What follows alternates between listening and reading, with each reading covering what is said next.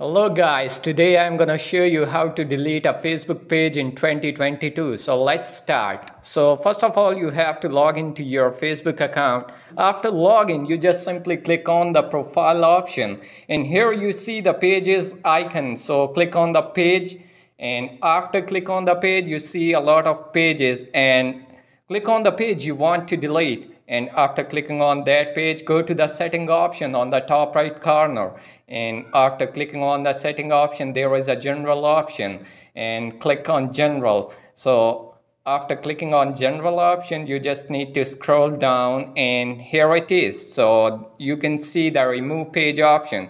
So simply click on delete page. So here you can delete the page. I hope you guys enjoyed my video. So if you like the video, please do like, share and subscribe our channel.